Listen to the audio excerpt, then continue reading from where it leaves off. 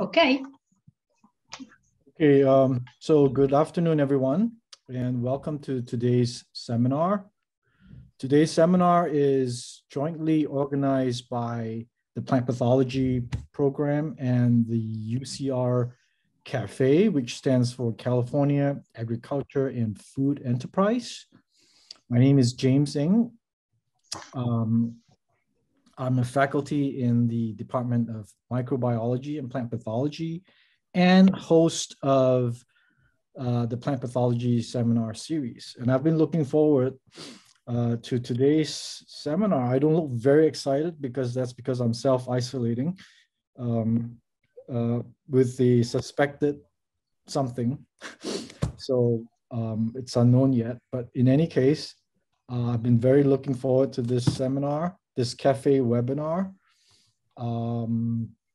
So without further ado, I'll turn the virtual podium over to Deborah to do the honor of introducing today's speaker. Deborah? Hey, yeah. Hi, guys. So I'm the managing director of CAFE, and this is webinar number 8 of the webinar series, which will end in the spring. Today we have Dr. Diana Wall. She's a professor in biology in Colorado State University.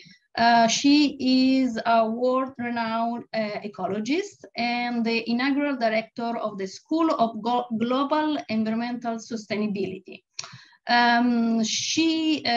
Dr. Wall has been a driving force for connecting and building networks between faculty, researchers, students by providing an innovating programs and tools to address the world's complex and greatest sustainability challenges.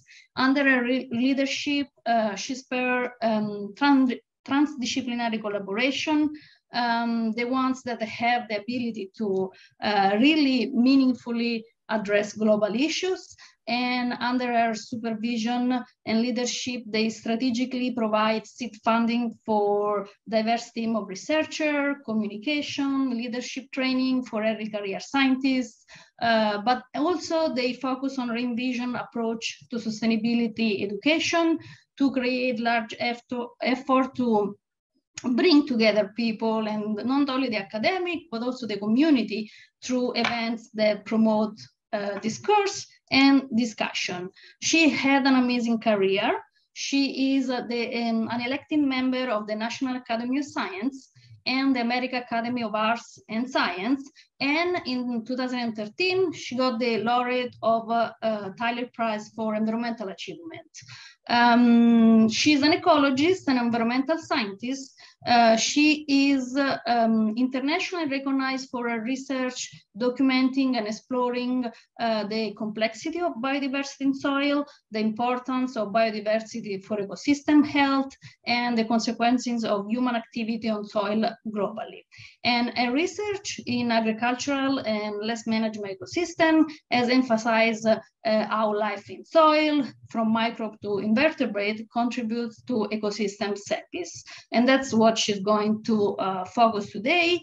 Her big work, she has more than 25 years of research in the Antarctic, and that work continues to clarify the critical link between climate change and soil biodiversity, and her very interdisciplinary research has uncovered the dramatic impact that to invertebrate community in response to climate change, and the role that nematode species play in the soil carbon turnover and how survive such an extreme environment. So I took some of the main achievements, and now without further delay, I will pass it to her to present this very exciting topic.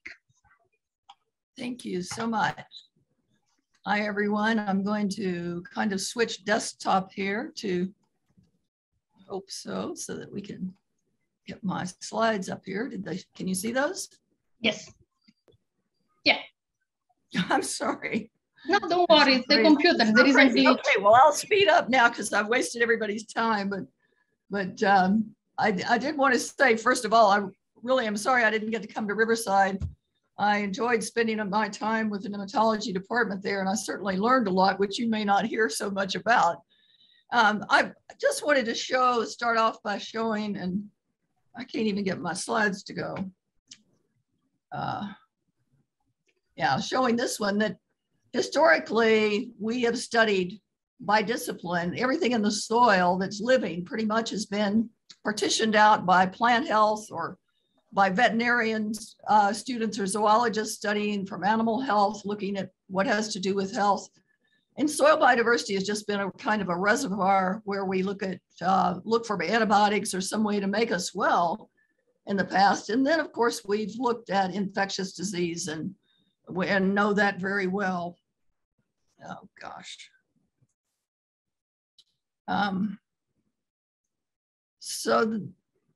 There was the advice, and this just shows you the disciplinary history of where we come from, when Hippocrates said that physicians should pay attention to soil and what it might have in it. And of course, we're very aware of lots of worms and fungi and the diseases they cause because they're human diseases. So that goes back again to the fact that, you know, disciplines have studied what's living in soil. And some of the diseases, for example, that the World Health Organization follows are mentioned up here. There are a range of different kinds of life in the soil, whether it's worms, nematodes, or flatworms, or viruses, or bacteria, protists, fungi. That's all been directly working on what we know as humans and what would kill us. And so historically, again, here's an example in Europe where they looked at soil organisms that would cause infections and then later death. And you can see that only a few countries were reporting, and this was in 2011. And this is the infection rate that they saw for human diseases. And then of course, if you're thinking about what the wildlife people or the veterinarians see, there's a whole different scheme of that. But when we're thinking about sustainability, we have to think about all the biodiversity that's in soil, all the life in soil, and what does it do and how does it interact? In all these different disciplines that I've mentioned to you, whether it's plant pathology or veterinary medicine or wildlife zoology or human health, animal health, human health, all of those organisms are interacting in the soil, and yet we still study these from a very disciplinary focus, and we don't combine our knowledge to say what is really going on and what does this do for us. And so as we're facing the challenges in the environment right now, we really need to know, pardon me, we really need to know about what's the life in soil is doing for us and what would happen if we lose some of it. How can we manage it for the best plant growth, human health, etc. So one of the things that I want to clarify right off the bat is what is biodiversity? And that, according to the Convention on Biological Diversity, is expressed as the variation in genes to ecosystems to landscapes. So it's a very broad, it encompasses all life and just says, what is the variation that we're seeing? How much is there?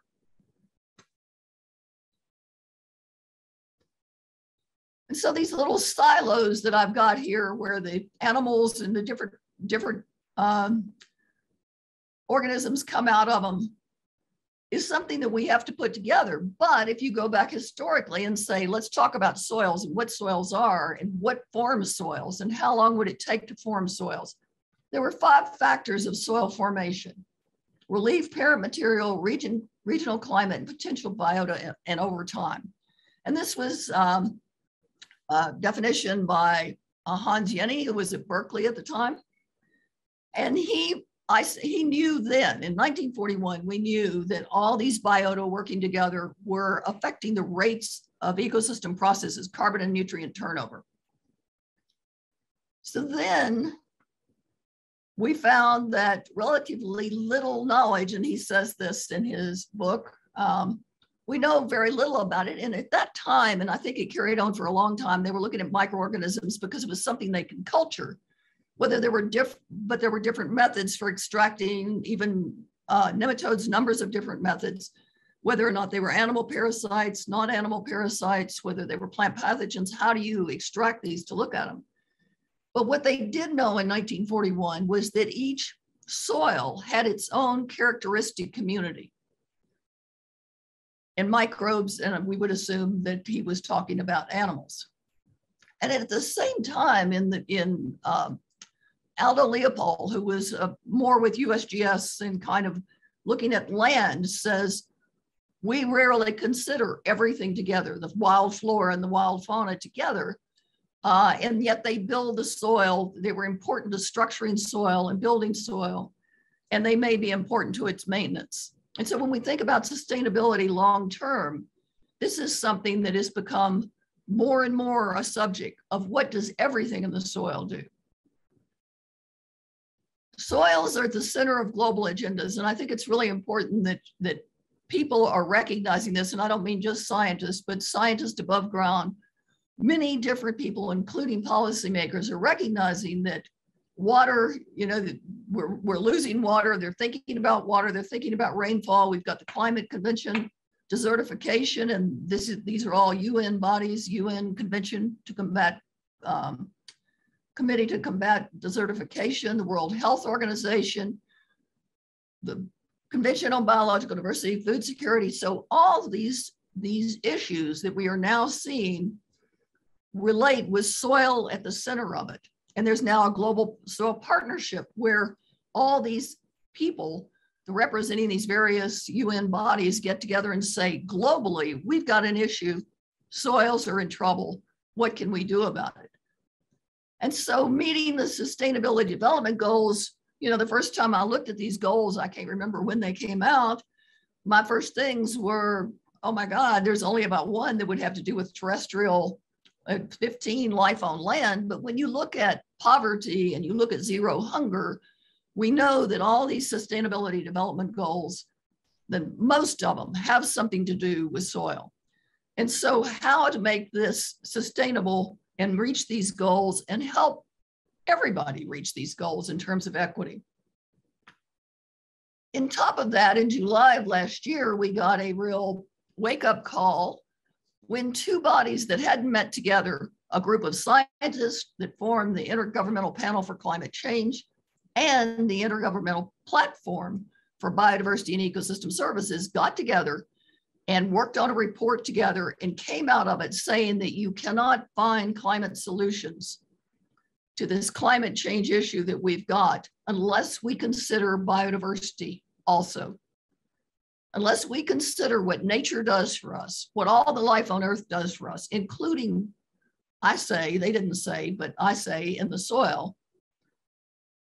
Well, this is kind of the response when this report came out. And some universities have actually taken this on and said, how are we going to meet this very urgent demand and think about the complexity? And I love this particular headline that came out that said astonishingly hyperconnected.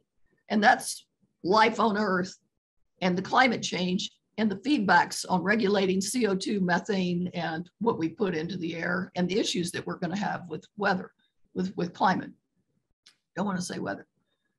So are we really maximizing our potential to urgently address these changes if we don't consider all the big pieces that we have on Earth, and soils and soil biodiversity are not included? I can tell you right now that the CBD going forward on the framework does not mention soil biodiversity so far, and yet soil biodiversity, a lot of us who are scientists in work, whether we're zoologists, whether we're plant pathogens, whether we're looking at biodiversity, thinking about it in terms of what does it do for our health, think that we have enough research, enough science background to think about all soils on Earth and the linkage between them, and whether we want to have policies to protect soil, and that is now starting to happen. So if we don't consider all the information, I think we're missing out on coming up with some of our solutions. So about 6 of us got together 11 years ago, and we're all scientists, and said, we need to get our knowledge and find out what's really the status of what we know about soil biodiversity. Is most of life, except for what causes disease, in soil in a black box, and we're never going to unravel it. We're never going to know. We're never going to be able to use it to predict. And so we started the Global Soil Biodiversity Initiative, and it's just a scientific effort of volunteers. There's about 4,000 now. And the first thing we did was team up with the European Commission and try to get a book that talked about each of the organism taxa that occur in soils, what they do, and then in each ecosystem, each biome of the world, what do we know that is found? And it was a lot of, I've got to admit, it's a lot of pictures. It's great for kids. It's great for teachers in high schools, and it's free. A lot of people order the hard copy, but that was the first thing we did. And the European Commission had been doing soil atlases of various continents. So it kind of fit together that we would start one that would look at what little we knew about soil life. More recently, though, in 2020, December of 2020, over 300 scientists around the world contributed to the State of Knowledge of Soil Biodiversity.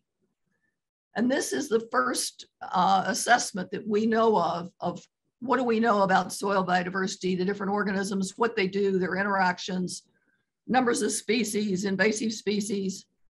And, it's very rudimentary, but I would remind people that the first IPCC models were not great either. They were the first step, and that's basically what we are. And I put the QR code here, so in case anybody wants to look that up or the other part of it. So what do we know? We know that soils are habitats for lots of different biota, and that these together are essential for soil formation. We're talking about here for soil biodiversity, invertebrates and microbes. And together they regulate key ecosystem processes in helping to move carbon through the soil, helping to make waterways through the soil, the porosity, bring aggregates together for carbon. We also know that soils are threatened. There's a lot of disturbance to soils, and thus reduces soil biodiversity, the organisms in soil, not only abundance, but we can assume some of the species and some of the larger animals, we know about that, like ants, termites species. But in the past 20 years, the information on soil biodiversity has just accelerated, much like what we know under microscopes and with molecular tools and using stable isotopes and all sorts of techniques, the precisions of mass specs. All our tools have become more precise, and we're able to ask better questions. So let's look at what we do know. When I'm talking about soil biodiversity, I'm talking about an estimated 1/4 of the biodiversity on Earth is below ground in soils, 1/4. Now, that's going to be plus or minus, but look at these boxes that we're talking about. From mycorrhizae to vertebrates live in soil. Soil is their habitat. And when we talk about soil without talking about the many organisms that live in soil, we're kind of missing the picture, and we forget that these organisms all have jobs and are interacting below ground. We also know, of course, that larger above ground species, and this is, you can just see the line here, mammals to Lepidoptera, and then all the black parts of the pie down here is what is less known. And here it's just nematodes, columbella, compared to what we know. There's a lot more green above ground, a lot more species known above ground. But we can take that, and we've now started to work more together, collaborations.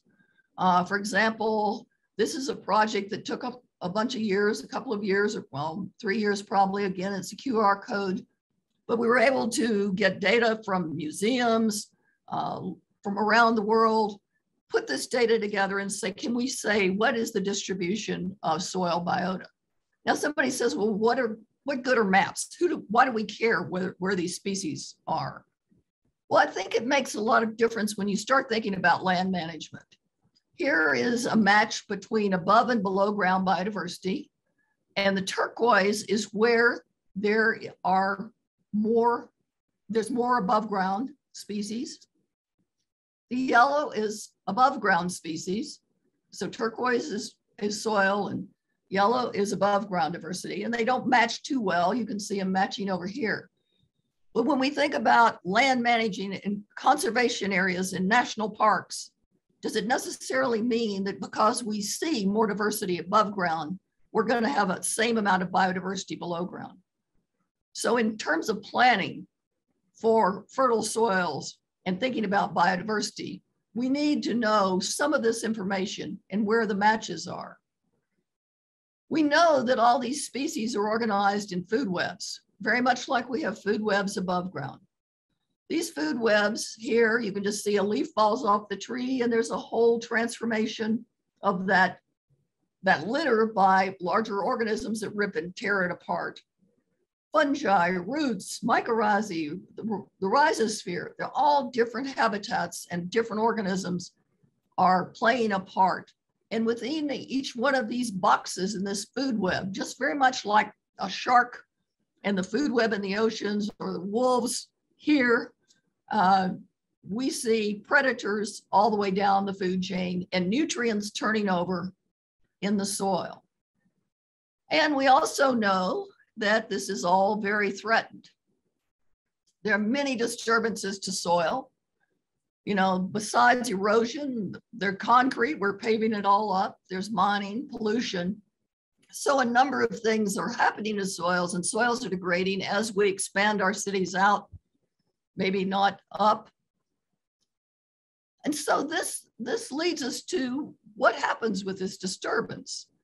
And in general, we see that in a complex food web, and all these dots are little species, and this is one like I just showed you with the predators at the top of the food web, and then they're all feeding on somebody else, and this is the basic carbon source.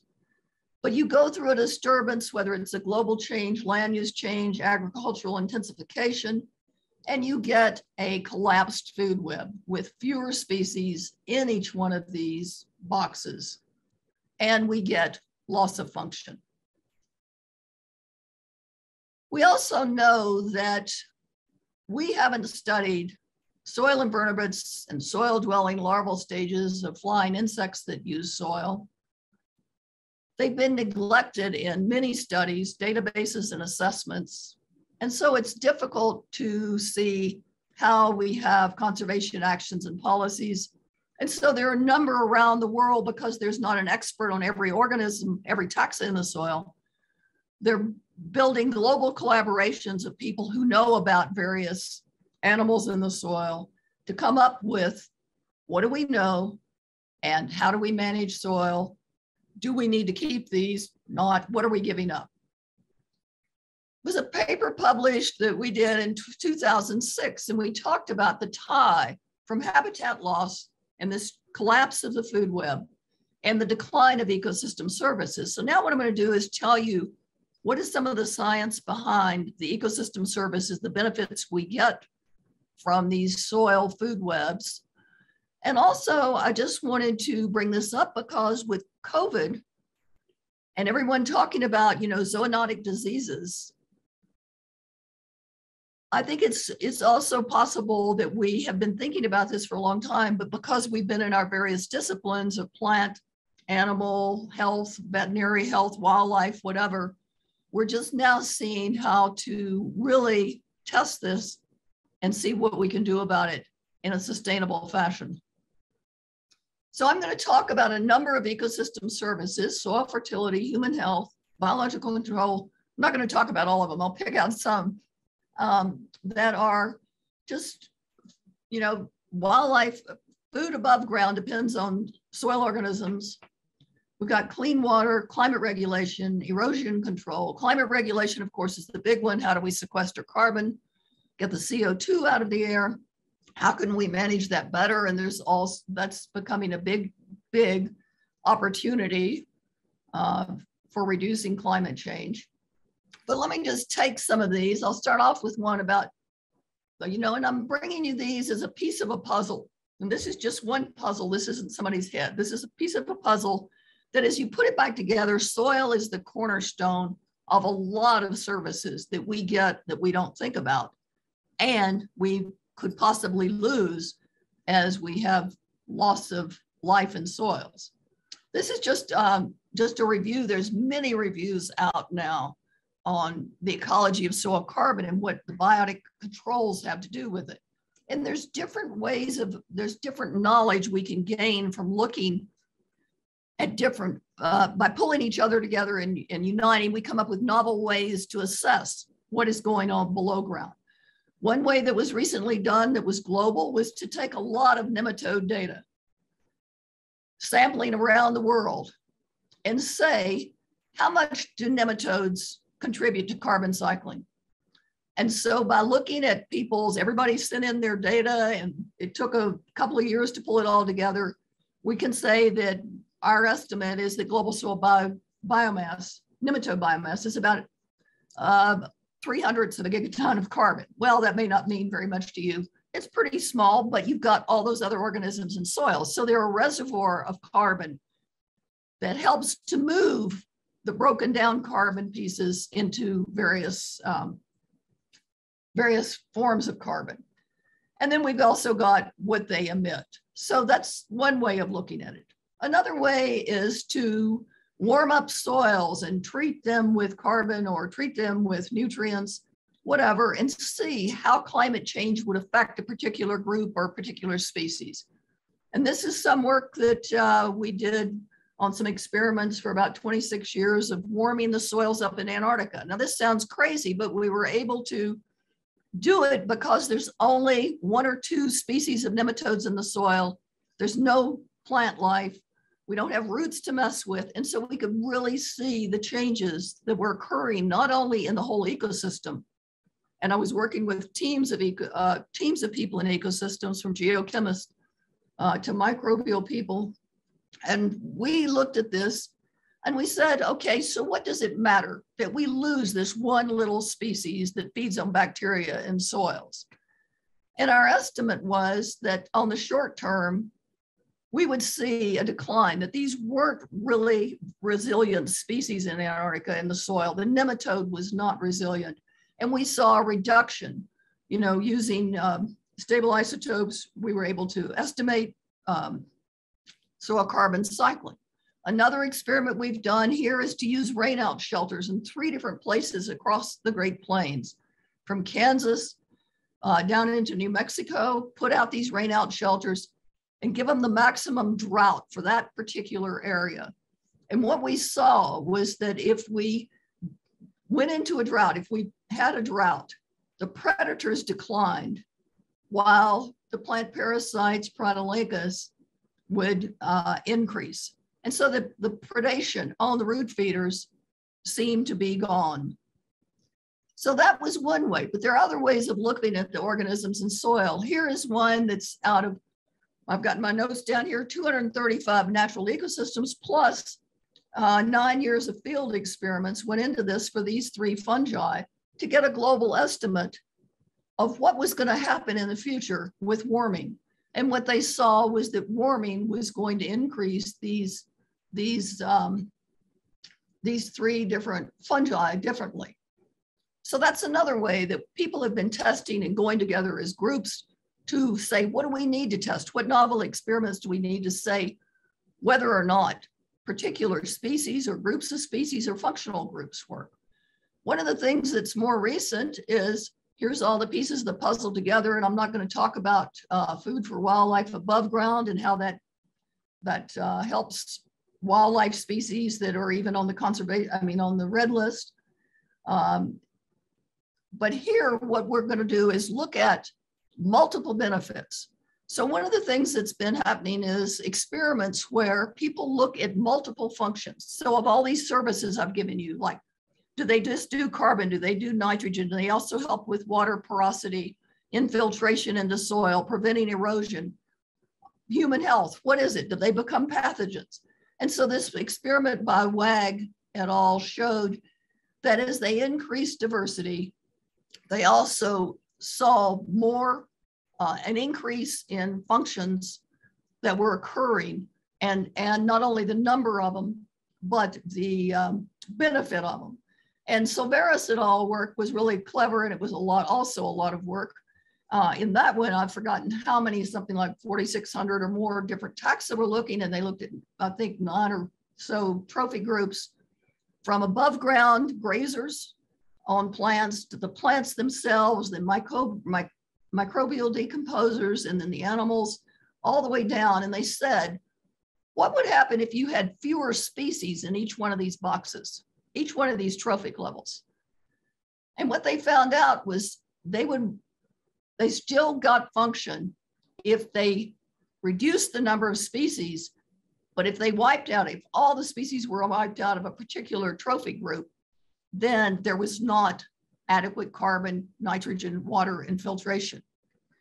Another experiment that was done across Europe that compared the same in different types of agriculture, intensive or not, along east, west, north, south, showed, and this says this, and they measured a lot of ecosystem processes, that soil biota need to be included when we're thinking about modeling in the future about how to conserve biodiversity in our ecosystem services.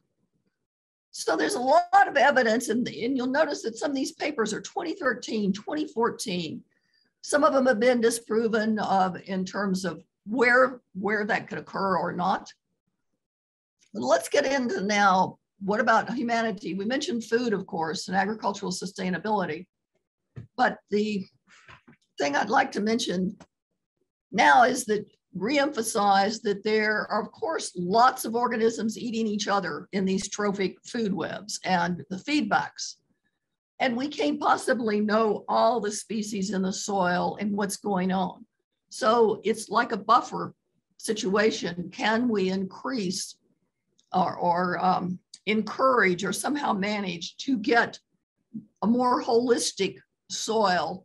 And that is a lot of what the concept of soil health is let's do that for agriculture. But we're thinking, what do we have to do for all soils? Because we're going to need them in the future.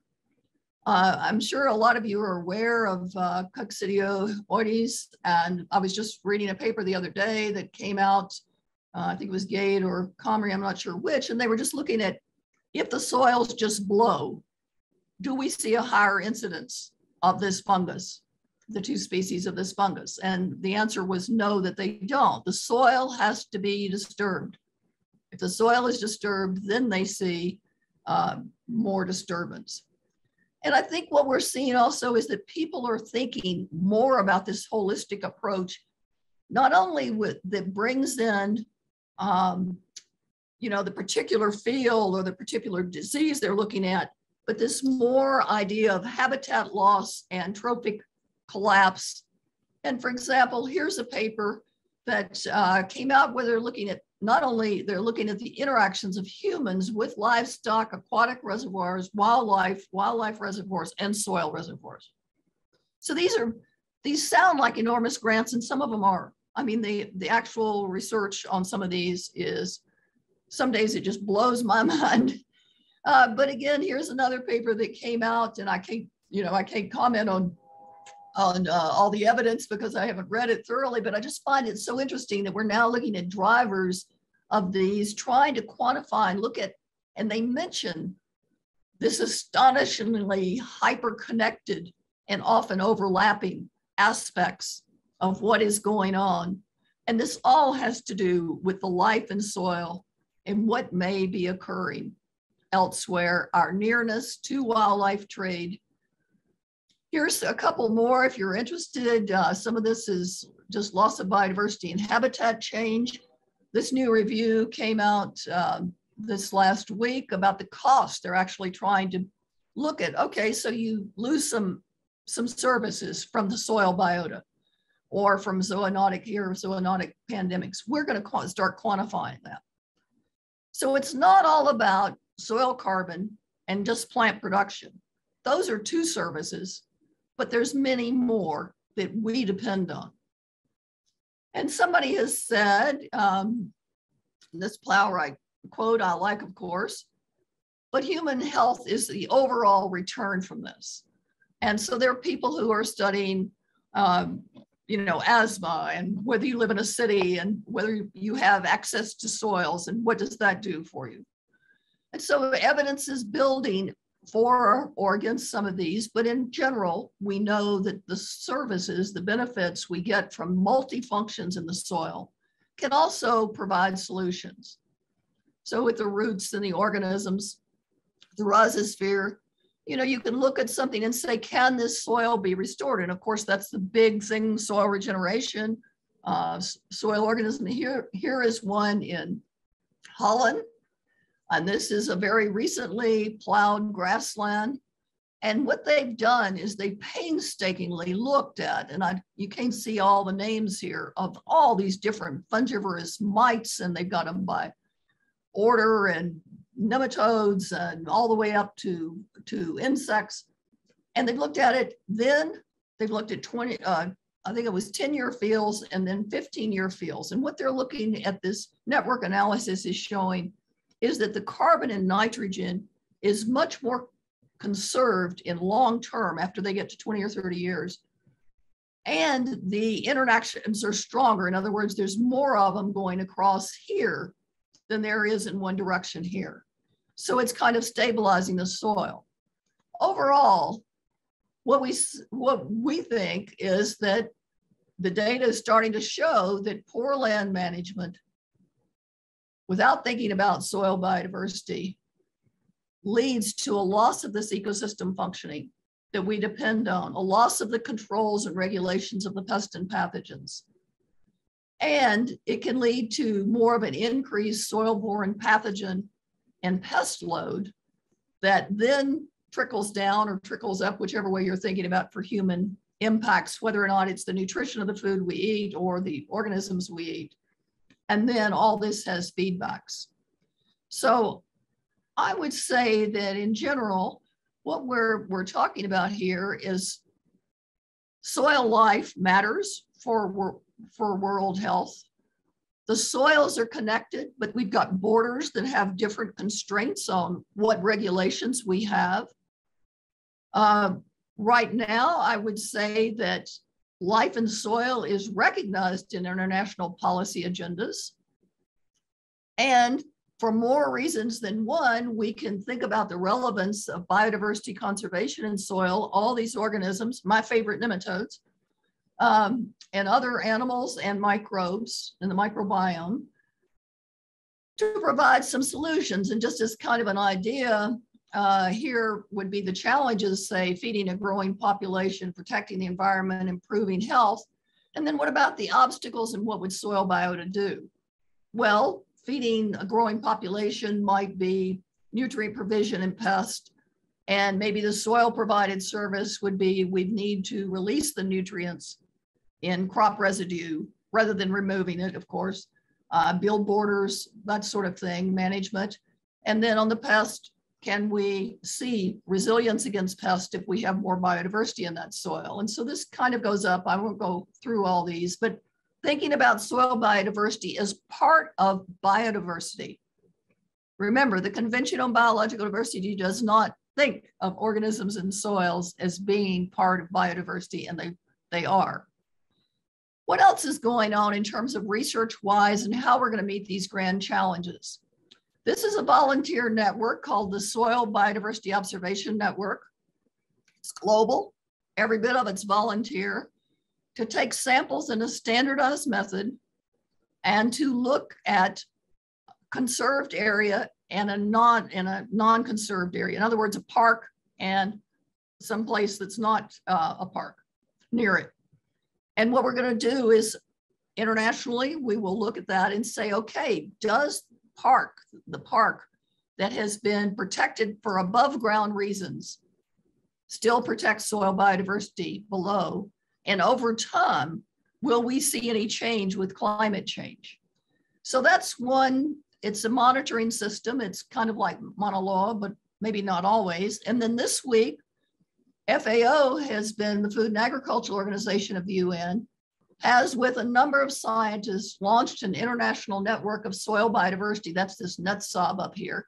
Anybody can sign up for a working group They've got economists that are trying to figure out, what happens if we conserve and protect soil biodiversity. We've got working group 1 is looking at methods, for example. So there's a whole 200 people, scientists around the world that are going to say, and anybody can join if you want to contribute a little paragraph or your ideas for consideration. And then it's also, how do you look at the taxa? How do we build capacity to identify not only the differences in sequences and in microbial sequences, but also for animals? How are we doing on that? So to kind of close out, I would say that these observation networks have never been done for soil biodiversity, and it's going to increase, we think, a lot of knowledge that's been hidden, that may be hidden in somebody's drawers in their office. And we're pulling that out, suggesting that be pulled out and put together from paper to digitally to be used for geographic information systems. And so I'm kind of getting to the end, but I just would like to say again that I think there's plenty of evidence and plenty of accelerated knowledge on what soil biodiversity does now, and whether it's plant health, animal health, or us. We've got to move from not only looking at soil health as a concept, but looking at it for all life above ground. And we also have some research to do in bringing this knowledge that I'm talking about into different areas. I just want to show you for these last couple of slides the difference in the disciplines. When you look at, this is depth of soil sampled. This is agriculture, forestry, environmental scientist, and ecologist. And you can see that the agricultural scientists are looking at 30 centimeters, but some of the ecologists are looking at not even the full depth, and the sub-disciplines also. So we've got to get a handle of, and not just make predictions off the top 10 centimeters of soil or 20 centimeters of soil. And that's, I just would mention to you all that if you're interested, there's a new observatory that's been funded by NSF.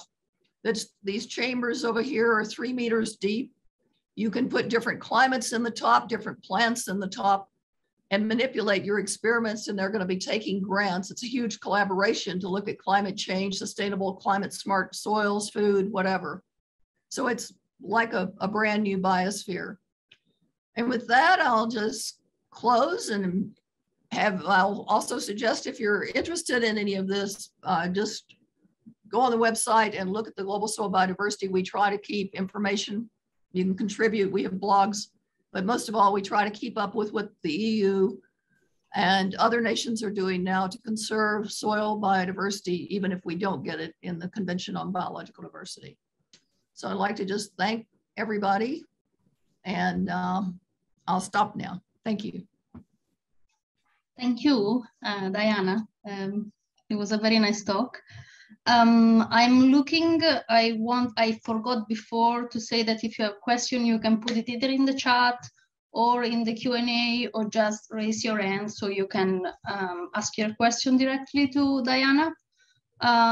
So does anybody have a question? I don't see any question in the chat or in the Q&A. James, do you have a question? Bless his heart. Are you asking me? Yeah.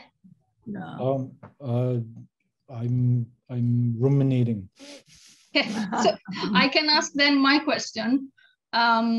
So you talking about soil biodiversity, how we provide solution, and the major, you had a slides with the major obstacles. Now, how important is how we communicate to the soil manager? You know, it can be a rancher, it can be a farmer. How do we change their perception on, you know, this relationship between the soil health and the crop yield? Very often when you talk to them, you know, you provide presentation and solution to increase carbon, to increase, you know, to improve microbiome in the soil. You know, they come back to you and say, and focus more on the other aspects, the business, the economics, the chemical and the biophysical property of the soil. How important is, what do you think about communicating to the soil manager and improving, rewarding positive externality? If you are using a practice that, is improving carbon sequestration, would that be a good solution to tackle this obstacle that you were showing? I think you've already answered the question. I think a lot, and that's why in this in this new international network where we're trying to get people to get together with their knowledge, and including, I should have said this, it's including not only the economists but the growers and the farmers that have to have the economics. They've got to live in various parts of the world. But I think that the soil health concept is really tremendous for agriculture. And that we need to provide more evidence as we're going to get everybody to be aware of it, because, there is an urgency to what's going on with climate change, and we just can't keep waiting. We need to know what works in what region. And I know from, talking to some people at University of California that there are growers that are extremely savvy about not only carbon sequestration, but and around here too. I mean, using soil health as a concept to build up the soil. They may not be building it for soil organisms in particular, but they're building it so that we have the base of carbon in the soil for more diversity, hopefully. And so I think these are, they're they both need to be backed by science. And that's, I think, where we're feeling like the scientists that have been ecologists or farmers in many parts of the world don't speak, to others, and that communication is huge. And so there's a number of people who, at least on Twitter, they're starting to take pictures of all the soil animals and say what they eat and put it up for kids, and there's kids' books coming out. But that still may be a generation before we get people to think of the soil as being for our health. And I mean, I think that's a big concept to get, that if we take care of soils, it can be beneficial for our kids' health and human health.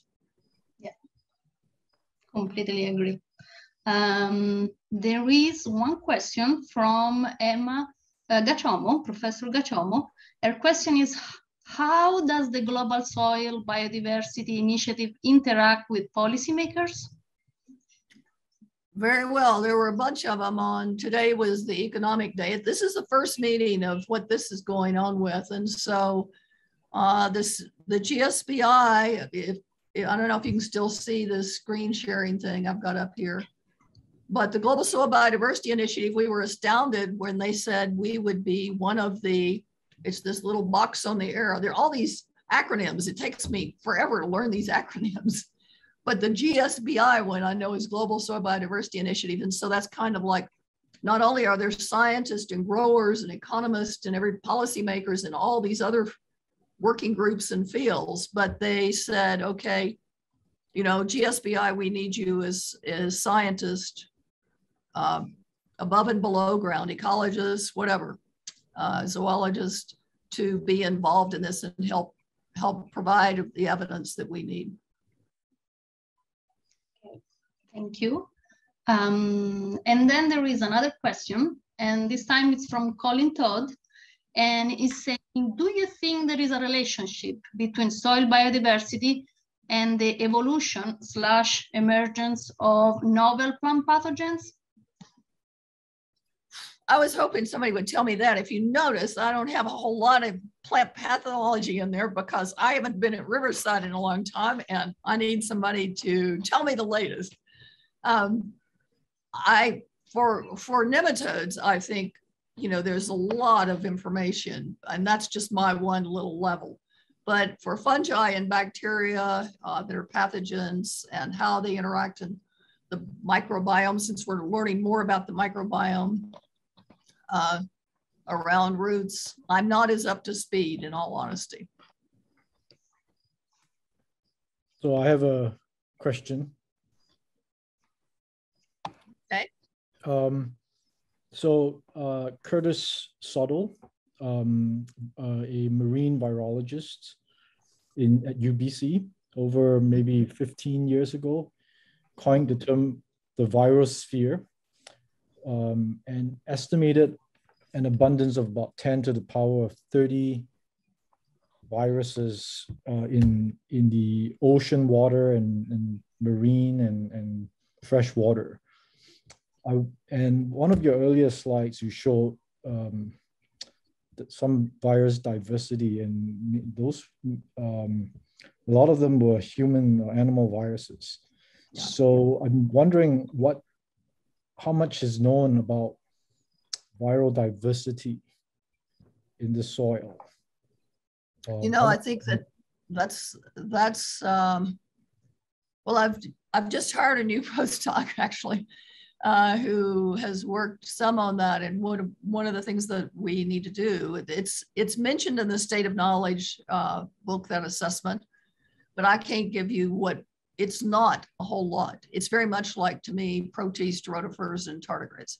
But viruses are going to be even bigger than that, because they're just, from what everybody tells me, there's just so many, but I can't give you a quantified answer, of whether that has increased or is higher than in soils than it is in marine systems. And the reason for the abundance is because just simply the fact that every living organisms in the soil. Well, I mean, sorry, I didn't mean to interrupt. That's okay. Yeah. Would it be reasonable to say that the reason that there's such a high diversity is that every living organism in the soil would be inhabited by viruses?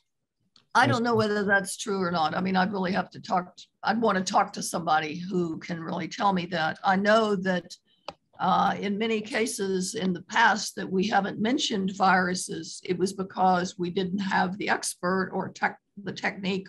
We weren't looking for a lot of this stuff in soil. And I think now what our eyes are being blown away by, not only the diversity, but the groups that we just are understudied. And when they show just, something like in the oceans, my God, looking at the diversity just blows your mind.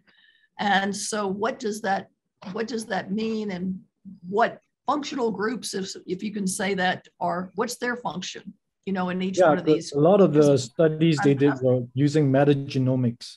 And so they would pick up sequences, but then it would be hard pressed to say that there were any functions. Yeah. If they were just picking, or if they were compatible, they could be compatible functions for all I know. Yeah. No, I think there's so much, particularly early career scientists are just knocking the talk up. They're just moving fast on these areas. They're so excited about the various components of soils and the organisms in soils and how they interact and what they do that's beneficial or not. And not only what's beneficial, but what specifically functions do they do? Thank you. Thank you. It's a little bit late, but there is another question from Janti Boju. And the question is, there seems to be an impending urgency regarding soil depletion, especially from an agricultural perspective. How do you see soil biodiversity interfacing with ensuring agriculture continues to have productive soil in the future?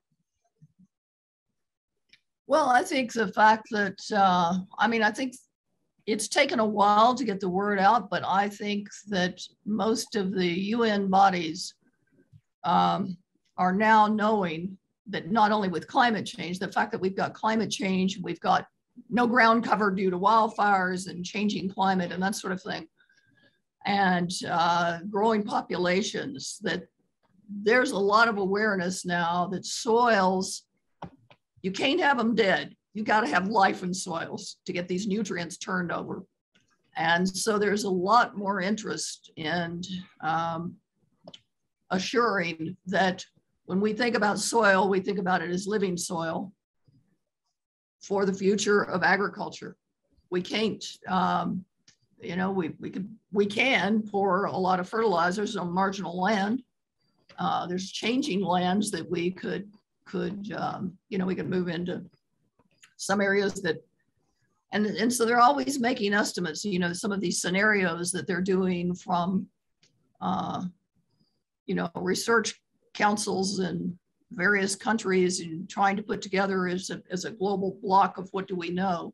And some of the scientists themselves are working on that, and they're starting to include in models. There's been a big effort for both agriculture, and there's one over here at NCAR, the National Center for Atmospheric Research, to start including soil going beyond just soil microbial biomass. They're actually thinking about putting in animals and whatever, because they control the grazing rate on microbes. So, you know, it's areas that are coming, but I would say that the policymakers are pretty aware that they could be made more aware, but I think they're pretty aware that a priority is going to have to be, where is the land, and is it marginal or is it not? And what is it going to take in terms of trying to feed a population? Yeah. With climate change, I should say, with climate change. I think that's the new ringer. They've been thinking about it, but now getting higher ups to think about it is really important if they're going to release monies, and governments are going to release money. Okay. I think you answered very well, and I'm looking in both the chat and the question. We don't have any more. Okay. So yeah, I think we thank you so much for joining us.